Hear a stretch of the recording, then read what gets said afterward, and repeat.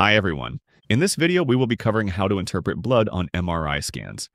I am Mohammed Draz, and this is brain, spine, and beyond. By the end of this video, you learn about how the blood look like on the MRI scan, why it looks like that, how does it change with different blood age. I will share with you an algorithm to easily remember this in day-to-day practice. And if you are lucky to stay until the end, I will share a summary infographic that summarizes everything for you. Sounds good. Let's crack on. The blood on MRI scan can be very confusing.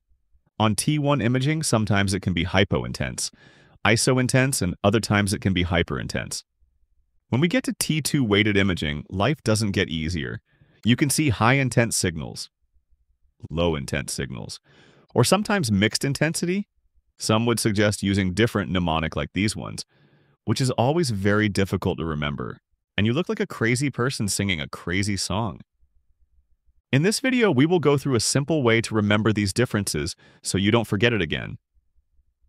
In this algorithm, we will use two tools. Blood, where we will assess different ages of blood on MRI, acute, subacute, and chronic. And on MRI imaging, we will use T1 weighted images. Do we need any other sequence? The reality is no, you don't need T2, because T2 tells you the stage of blood in each of those earlier phases, e.g. early acute or late acute, and in real life, that's not necessary. I am sorry, I said two tools, but we will need another tool, which is steak. If you are vegetarian, you can use an apple. One important fact to remember, T1 loves protein, you remember that by the T in protein, while T2 loves water, you remember that by 2 in H2O. Let's see how this translates to acute blood. The blood in the acute stage is pouring out of blood vessels, as you can see. This means it's watery. How does this translate to our protein and water example? This means more water than protein. From what we said earlier, T1 loves protein. In this case, it's low protein content. How does this translate for T1 signal on MRI scan? As you might know, the acute hemorrhage looks bright on CT scan like this one. On T1 MRI, it will be isointense. Why again? T1 loves protein, and we don't have much protein here. How this relates to our steak example? The steak can be rare, medium, or well done. If it's rare, it means it has more water. Not everyone likes a rare done steak. You are kind of okayish with it, so it's isointense. In the subacute phase, the protein content goes up and water reduces. How does this happen? Think of the same steak example, and if we heat it up more, water will evaporate. It becomes medium done. You love it this way, it becomes tender. Protein is up. T1 loves it. It becomes hyperintense.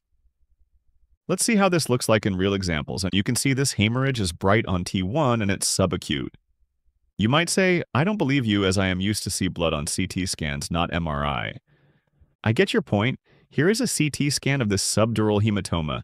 The blood is not bright, meaning it's not acute and it's not dark, so it's not chronic as well. So it's subacute. If we do MRI scan, it appears bright, hyperintense. You might argue again that life is not that easy. I would agree again. This is a T1 with isointense part, meaning this is acute blood. But as we do the scan few weeks later, it looks like it's bright from outside, isointense from the inside. As you are now expert in T1 signals of the blood, you can say that blood is aging and showing different intensities.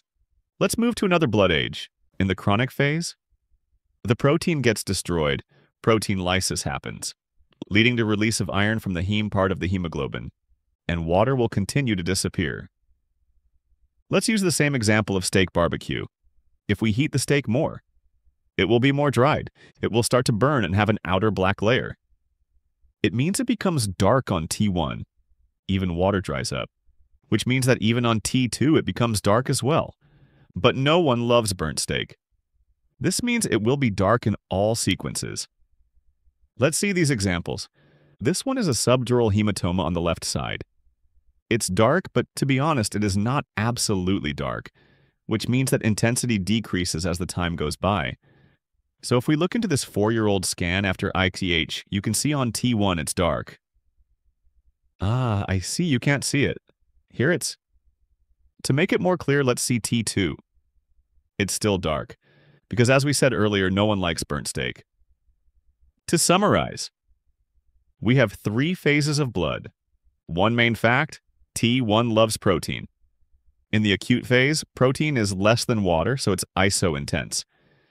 In the subacute phase, protein starts to increase as dry out the water by heating up the steak, so it becomes hyperintense. In the chronic phase, both protein and water decreases as we are burning the steak. No one likes it, so it's dark. I hope you enjoyed this video. Please let me know in the comments below what topics you want to see next on the channel. Don't forget to share our videos and